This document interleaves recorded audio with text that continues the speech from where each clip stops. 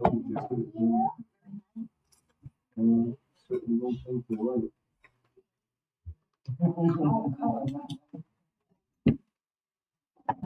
evening. Thank you. And thank you for attending the first Fright Night at the Farm event. Before we begin, I must read the following disclaimer. You have chosen to attend tonight's program voluntarily and at your own risk. The organizers accept no responsibility for any paranormal activities that might occur. In the event of an emergency, exits are located to your right and the same way you came in. If you are unwilling to accept this risk, I ask you to depart now.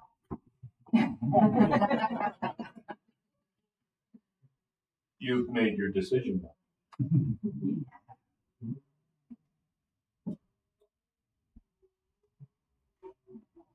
The full moon is rather seductive this evening. Its reflected light dancing on the ripples of the pond are like the starlight of a moonlit night. It's easy to gaze into it and ponder the immensity of it all. Entrancing, wouldn't you say? The air is quite still and mild for late October. Don't you agree? Some might say there's no need for a fire on a night like this.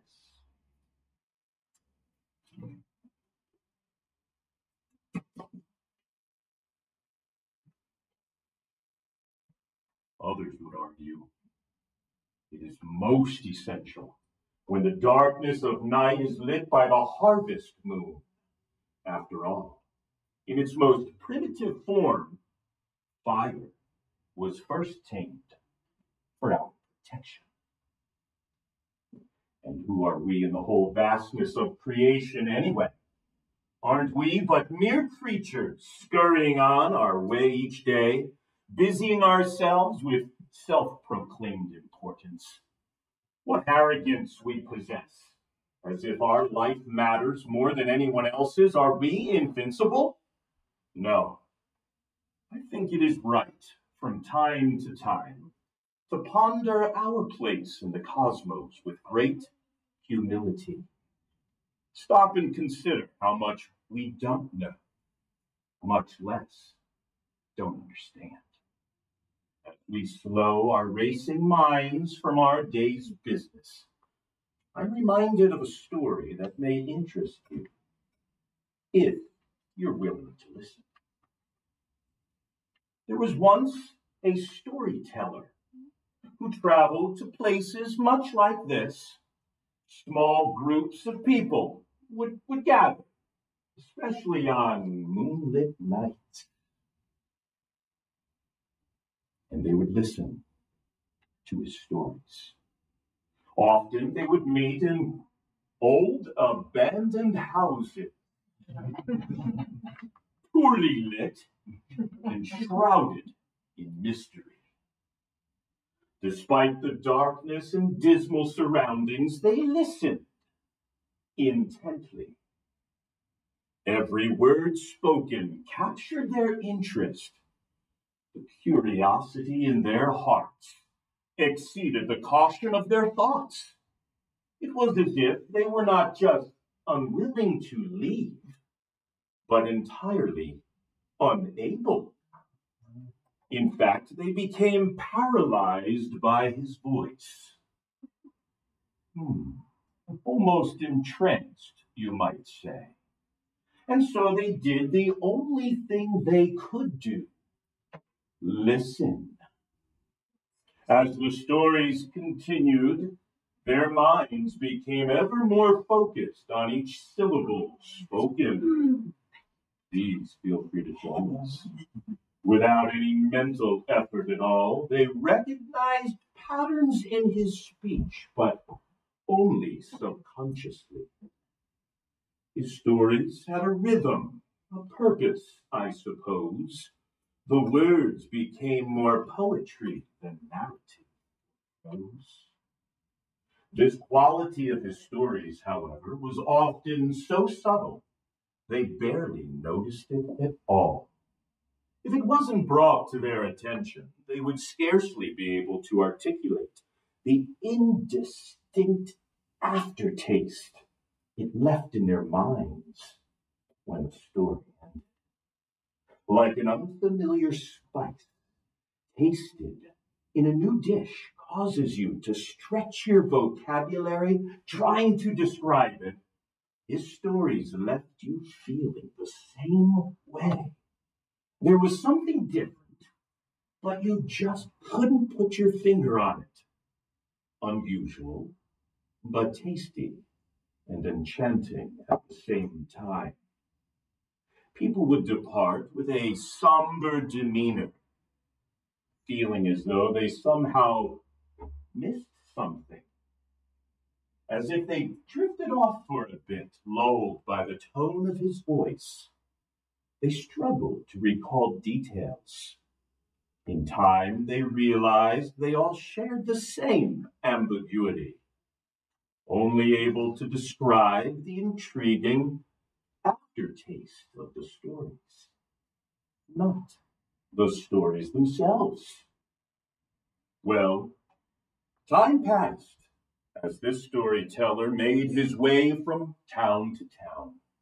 Each group he spoke to had similar experiences. This reputation served him well, though, for people's curiosity began to grow. He was scheduling stories with greater and greater frequency.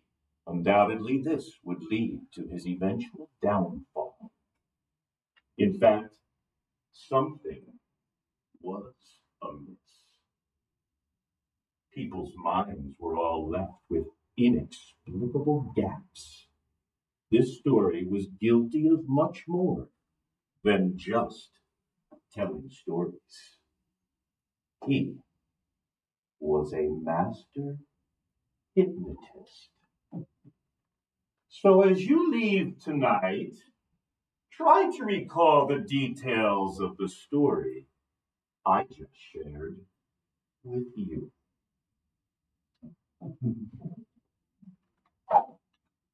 Thus ends our first story of the evening.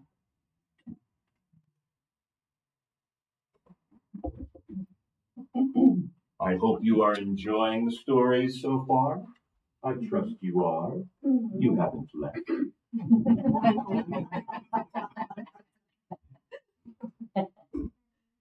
This time of year, any storyteller would be remiss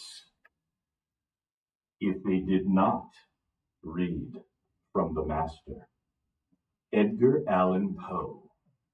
Perhaps some of you read this in your youth or childhood, but I present to you now The Telltale Heart. True, nervous, very, very dreadfully nervous I have been and am. But why do you say that I am mad? The disease had sharpened my senses, not destroyed, not dulled them. Above all, was the sense of hearing acute.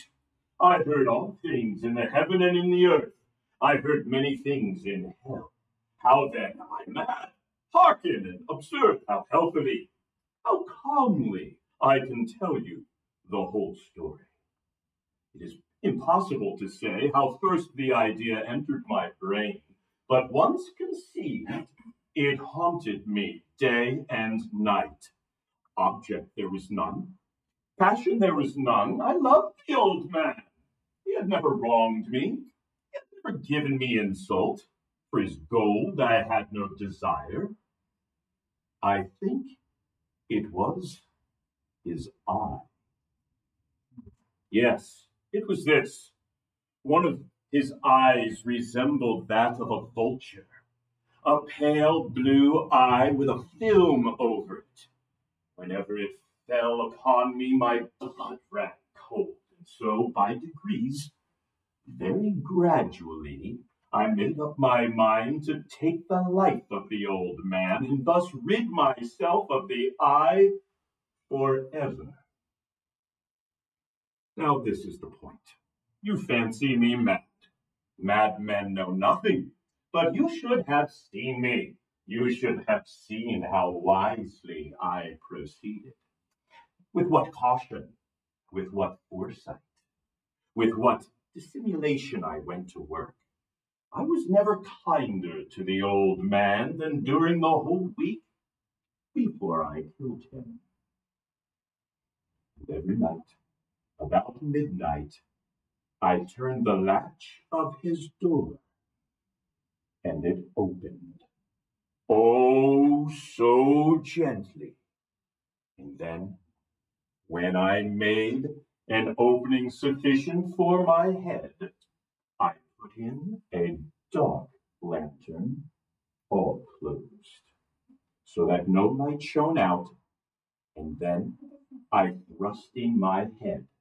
Oh, you would have laughed to see how cunningly I thrust it in. I moved slowly, very, very slowly, so that I might not disturb the old man's sleep. It took me an hour to place my whole head within the opening, so far that I could see him as he lay upon his bed. Ha ha ha! Would a madman have been so wise as this? And then, when my head was well in the room, I undid the lantern cautiously. Oh, so cautiously. Cautiously, for the hinges creaked. I undid it just so much that a single thin ray fell upon the vulture eye. And this I did for 7 long nights, every night just at midnight. But I found the eye always closed, and so it was impossible to do the work. For it was not the old man who vexed me, but his evil eye. And every morning, when the day broke, I went boldly into the chamber and spoke courageously to him, calling him by name in a hearty tone, and inquiring how he had passed the night. So you see, it would have been a very profound old man indeed to suspect that every night, just at 12, I looked in upon him while he slept.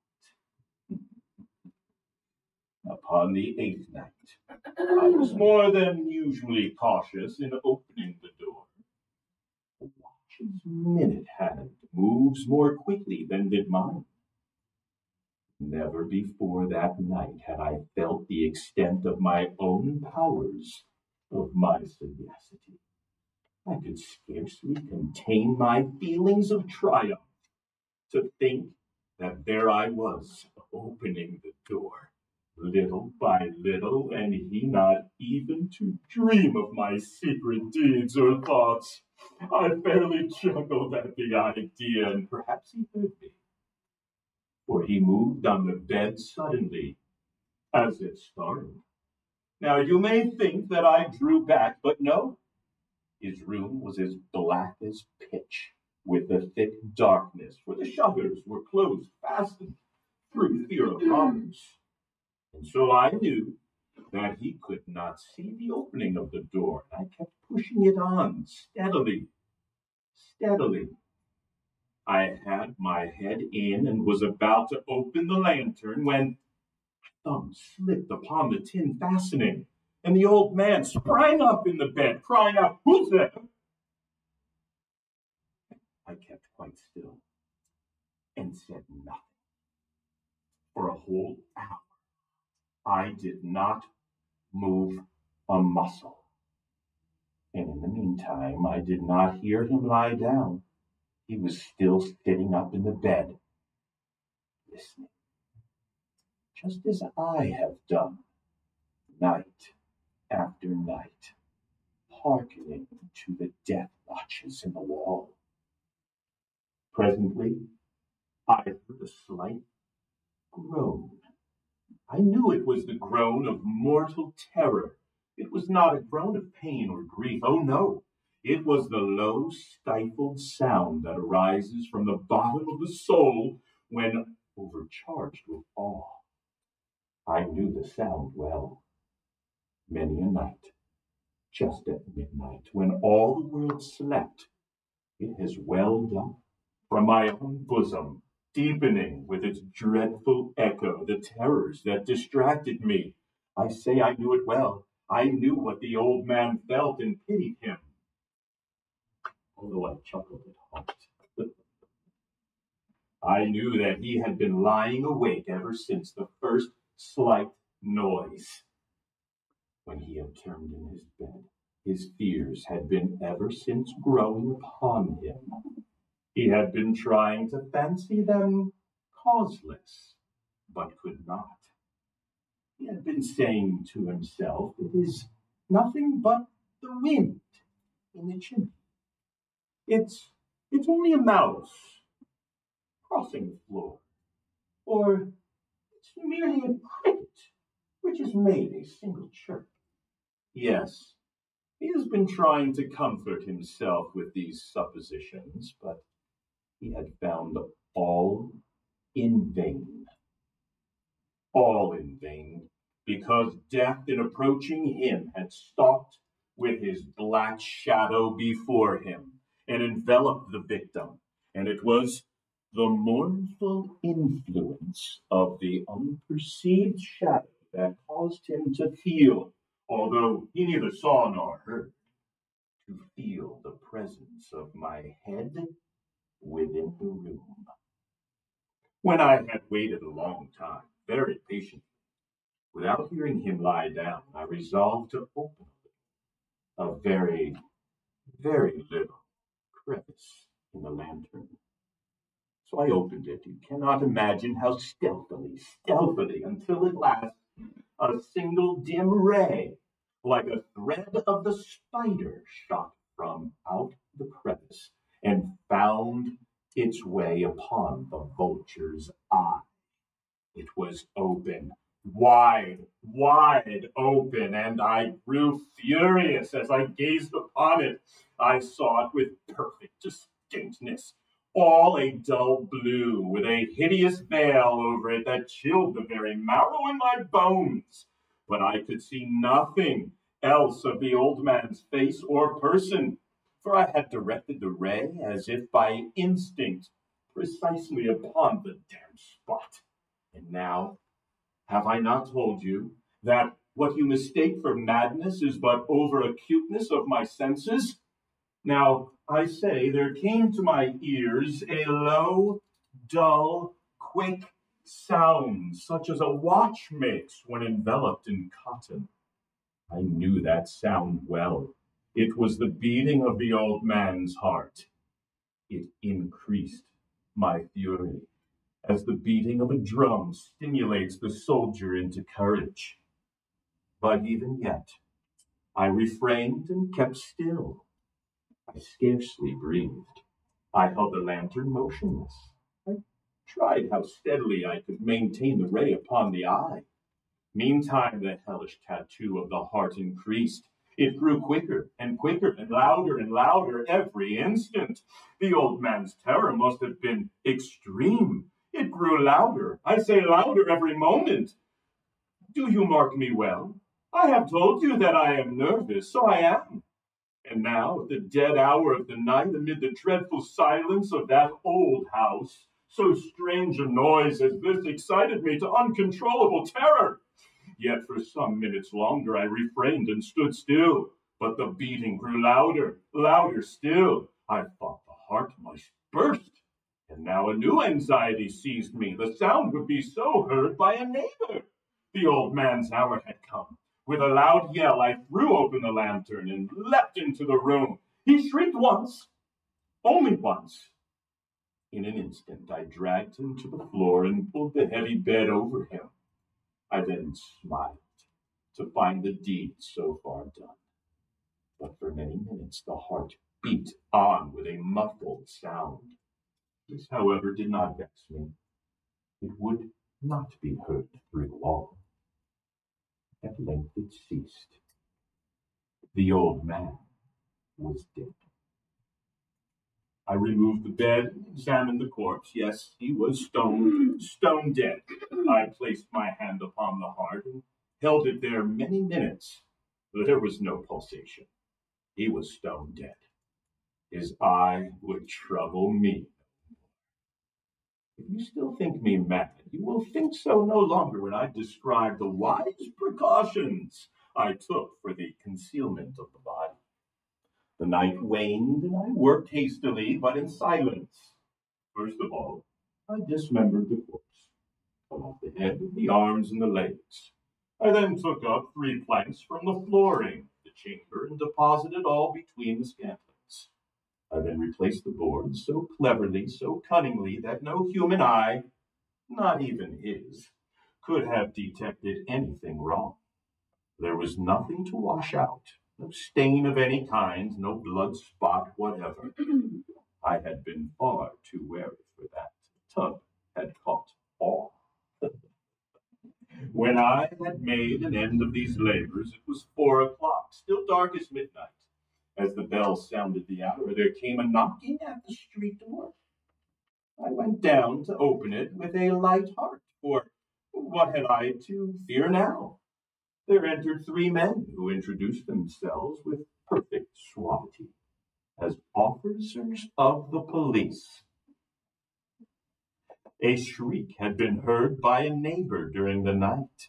Suspicious of foul play, had been aroused. Information had been lodged at the police office, and they, the officers, had been deputed to search the premises. I smiled, for what had I to fear? I bade the gentleman welcome. The shriek, I said, was simply my own in a dream. The old man, I mentioned, was absent in the country. I took my visitors all over the house. I bade them search well. I led them at length to his chamber. I showed them his treasures, secure, undisturbed in the enthusiasm of my confidence. I brought chairs into the room and desired them to sit here and rest from their fatigues, while I myself, in the wild audacity of my perfect triumph, placed my own seat upon the very spot beneath which reposed the corpse of the victim. The officers were satisfied. My manner had convinced them. I was singularly at ease. They sat, and while I answered cheerily, they chatted familiar things. But ere long, I felt myself getting pale, and wished them gone. My head ached, and I fancied a ringing in my ears, but still they sat and still chatted. The ringing became more distinct. It continued and became louder. I talked more freely to get rid of the feeling, but it continued and gained definitiveness until at length I found that the noise was not within my ears. No doubt, I now grew very pale, but I talked more fluently and with a heightened voice, yet the sound increased. And what could I do? It was a low, dull, quick sound. Much such a sound as a watch makes when enveloped in cotton. I gasped for breath, and yet the officers heard it not. I talked more quickly, more vehemently, but the noise steadily increased. I arose and argued about trifles in a high key and with violent gesticulations, but the noise steadily increased. Why would they not be gone? I paced the floor to and fro with heavy strides, as if excited to fury by the observations of the men. But the noise steadily increased. Oh, God, what could I do? I foamed, I raved, I swore. I swung the chair upon which I had been sitting and grated it upon the boards. But the noise arose over all and continually increased. It grew louder, louder, louder. And still the men chatted pleasantly and smiled. Was it possible they heard it not? Almighty God, no, they heard, they suspected, they knew.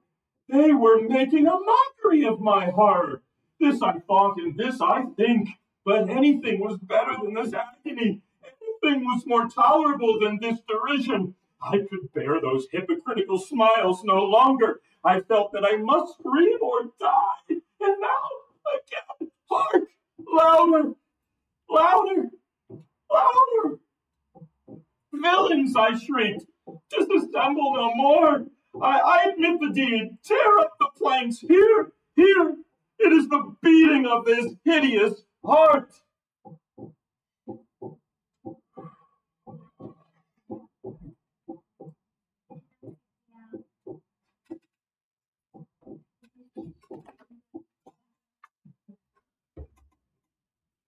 Do any of you recall that story from your high school days, perhaps?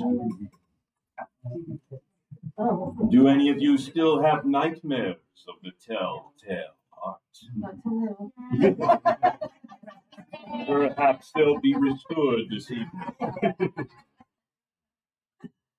really like your skeleton. Thank you very much. It is slim. You forgot to leave after the last story. Speaking of last stories, I have one final story to share with you in the time we have remaining.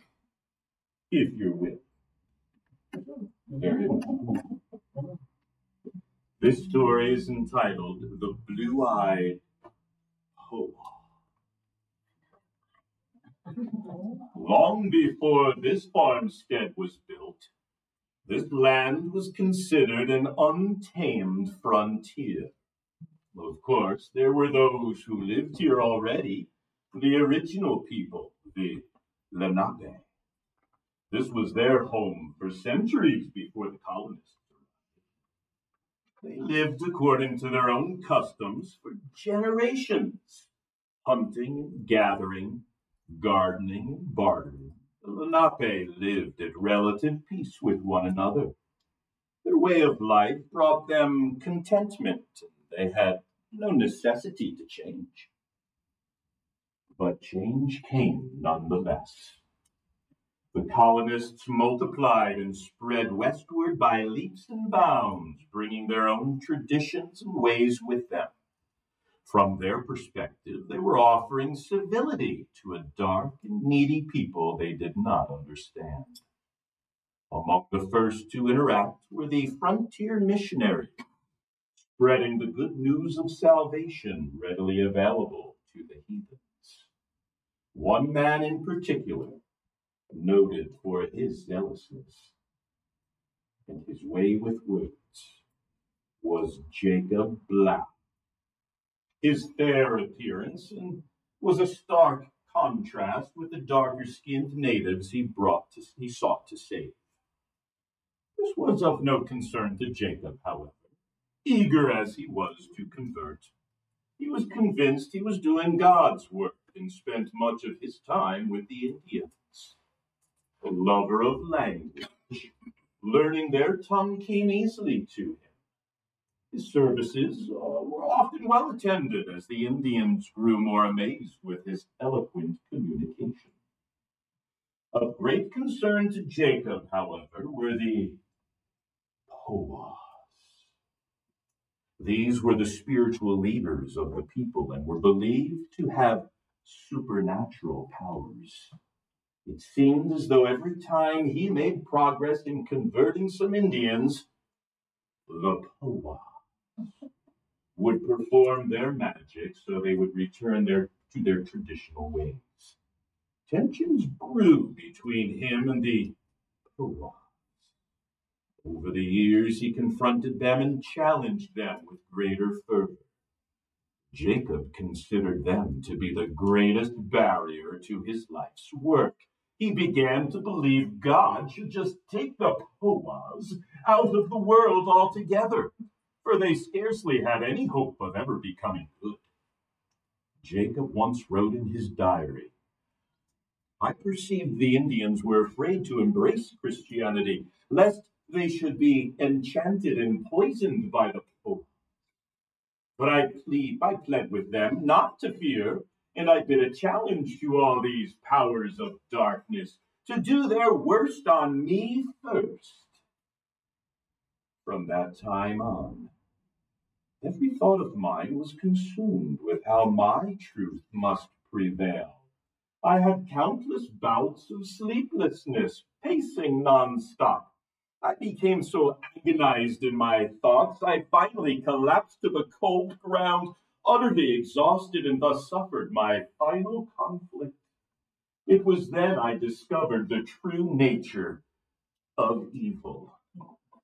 In the darkness of the night, I experienced what could only be described as infernal powers. Appearing before me was a blue-eyed Poa.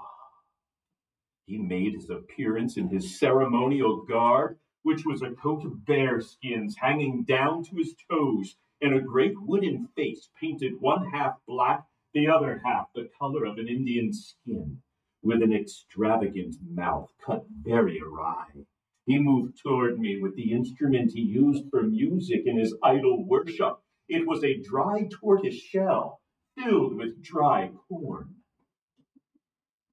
Coming forward, beating the rattle and dancing with all his might, none of his body was exposed, not even his fingers, which held the idolatrous rattle.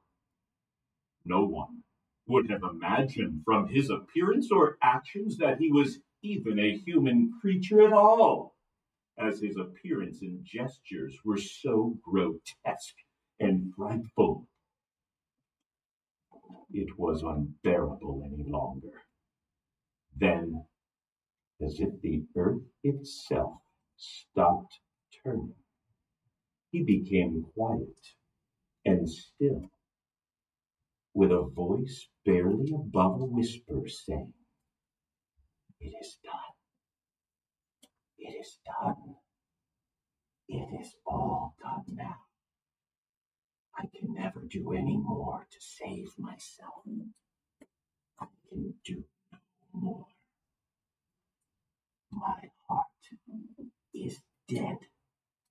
I must go to hell. The devil has been in me ever since I was born. I have always served the devil, and my heart has no goodness in it at all." Now, just outside Jacob's home sat a small pond, much like the one here. Normally, its waters provided life and refreshment, but this night it glowed eerily from the light of the harvest moon. The blue-eyed Poa kneeled down at the water's edge and sought relief from the water. While gazing into the moonlit pond, his mask mysteriously dissolved before his eyes, revealing the face of Jacob Black.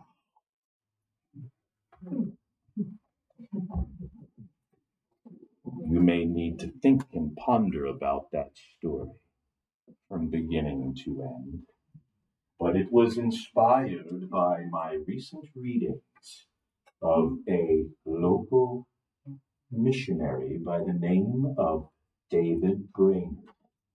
Some of you may be familiar with the part of Harmony Township called Brainerd's, named after David Brainerd. If you'd like some interesting reading of your own one night, cozy up to a fire with his own personal journal of his spiritual encounters. And with that story, I bid you adieu.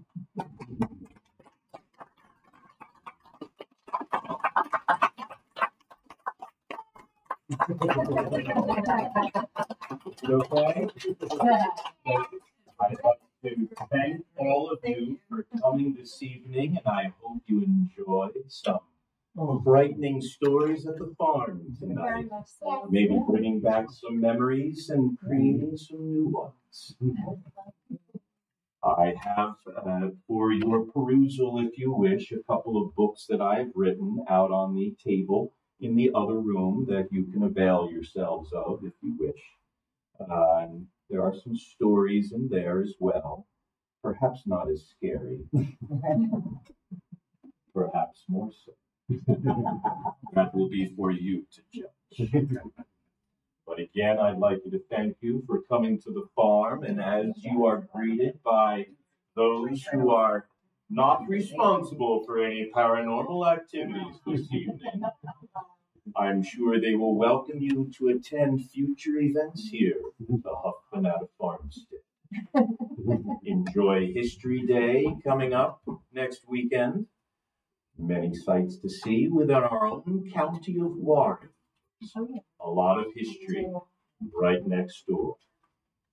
If you hang out, Hoa. The blue-eyed Hoa is a story that my wife and I just made up this week. Jacob Blau from? Jacob Blau was from Germany, and his last name Blau is German for blue, matching the color of his eyes. The Storyteller also was an original story, written just for this occasion. Edgar Allan Poe, obviously, and many others. Thank you for coming this evening. Thank you. Great group coming. Thank you very much. I hope you enjoy yourself. Yeah, up at the extension center.